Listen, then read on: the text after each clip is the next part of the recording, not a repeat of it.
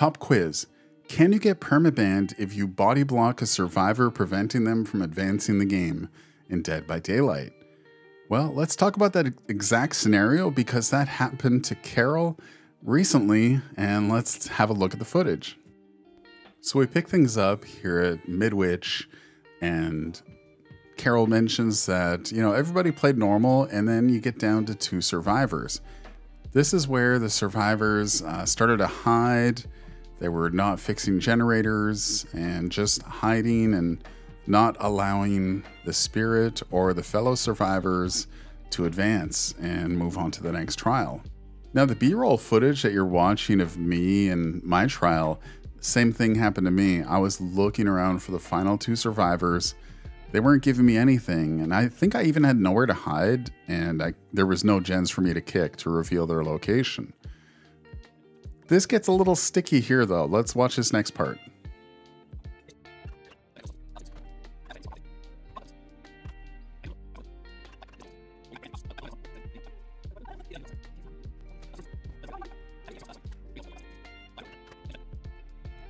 Oh, you're here. I'm now going to body block you in the corner until the server dies. Do you understand this? I'm going to go play Mario for a literal hour. Fuck you. So Carol made it clear what their plan was to do is just to let them stay there for an hour while the server dies. Because after an hour, no matter what happens, the server dies, the game crashes, and everybody's out. The thing is, though, you see there's David King in the game, and David finally got all the generators fixed and then opened the exit gate and left, leaving Ada there not being able to do anything because the spirit's there body blocking. Now you can see the timer going down. Ada eventually dies, and Carol's off. I believe they said they're cleaning. And they posted this on Twitter, and it went pretty viral. It got a lot of views. So from this tweet, as of this recording, it's sitting at over 300,000 views. Just kind of going like, why haven't they fixed this kind of scenario? It doesn't happen all the time, but it does happen often enough for killer mains to be very annoyed by it. And I'm showing you footage of this happening to me. It might have been on the same night. It was super annoying, running around looking for these rats who don't want to be found. One of them wants to get the hatch. They want to wait until one gets found. And what am I supposed to do at this point? Am I supposed to, if I find one, do I slug them and then hope I find the other? Like, what's the play here? Getting back to Carol, though, let's have a look at footage of when they were streaming and got banned while they were live. I'm not saying Moira is good, I'm just saying she's annoying. For the amount of effort you need to put in to kill a Moira. Okay. You have been banned? Oh my god, that's insane. Ban ends. When is that? That's really funny. So the reason they were banned, it said on screen, for griefing intentional gameplay abuse. And the date was given, and it was a 2-week ban. Now, if we take a look at what actions will result in a temporary ban, under griefing intentional gameplay abuse, there's working with the opposite team to gain an advantage or grief teammates, targeting specific users repeatedly in order to ruin their game experience, or holding the game hostage. It seems to be the holding the game hostage thing, but the thing is, the David King was free to do the generators and still advance the game. Should this have been a ban at all? What are your thoughts? I think there's some controversy over whether this is even bannable.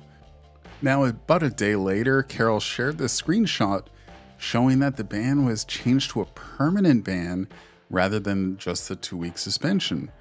That, I think, is really extreme and has to be a mistake. Now, let's have a quick look at what actions will result in a permanent ban. Now, a lot of these things speak to hacking in-game. There was no hacking going on here. Cheating progress, modifying your save file. No proof of that in this clip. Threats. excessive or serious threats against someone, including dox threats, life threats, disclosing private information, etc. And also they mention other hacks. None of that happened, so this does not warrant a permanent ban.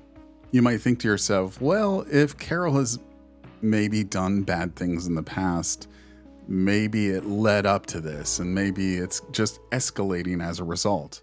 Now, if we look at the tweet there, Carol says that's their first offense. And if we look at the progression of temporary bans, it's 48 hours, 1 week, 1 month, and then permanent. Now, it says here, based on the severity of your offense, as well as how many previous bans you've received, your temporary ban should align to the timeframes listed below. 2 days, 1 week, 1 month, and then permanent. This is a sliding scale and is determined on a case-by-case basis. If an offense is considered to be particularly egregious, the duration of the ban may skip 1 or more steps in the process. Note, any previous permanent bans in your record, including those from previous accounts, will result in all future offenses being permanent bans. Now, if we're taking Carol at face value, I see no reason why we shouldn't, and this is their first offense and their first time being banned, and it looks to me like they did accept and acknowledge the original 2-week ban, not really making a big complaint about it, just kind of saying, oh, it was worth it, kind of joking around about it. But then it escalated to this permanent ban. That seems really excessive. This actually does feel like a mistake, and I believe that has happened in the past with behavior. Now, I did just spend the last 20 minutes or so trying to find those tweets of the person who was accidentally permanent banned, and because people caused a big stink on Twitter, they were unbanned, and it was deemed to be a mistake. I wish I could find the tweets for you. If you can find it, let me know, and we'll pin that in the comments or something like that. Now, I do hope that behavior fixes this issue, because it does feel like a mistake. It is concerning if it is a mistake that it could potentially happen to any one of us, you know, getting a temporary ban. You know, it could happen to any of us. I'd like to think it could happen to any of us. I know I've gotten kind of upset at the game and have been unkind to certain survivors, we'll just say. And, you know, I think what happened here, and in the video you're watching right now, and in the footage you saw of Carol, there is definitely a big hole in this game. There's a big issue when it gets down to 2 people and they're both just playing like rats.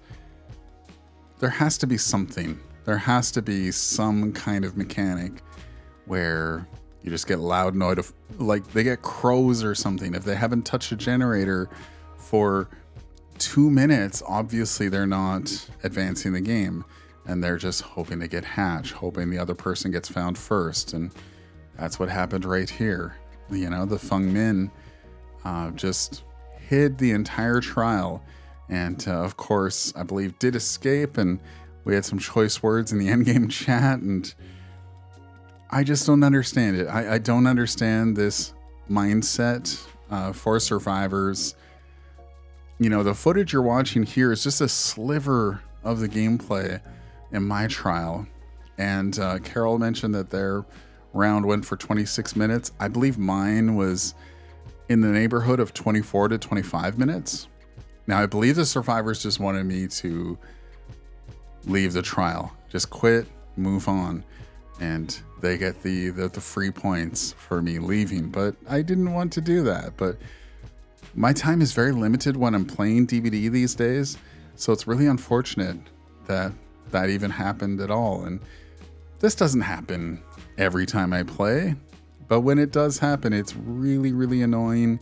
Gets on my nerves. And I don't know. It's such a waste of time. There has to be some kind of solution to this. In the meantime, if you do want to join the masses on Dead by Daylight Twitter, there is a hashtag #FreeCarol. Feel free to hit up the Dead by Daylight account. Try to get their attention. Let's get to the bottom of this. This is excessive, probably a mistake. And it's really unfortunate that we have to use the power of social media to get to the bottom of this, to find out why this happened. And let's hope this doesn't happen to any other gamers in the future. Hashtag free Carol. Thank you very much for watching. Take care. Hope to see you in the next video.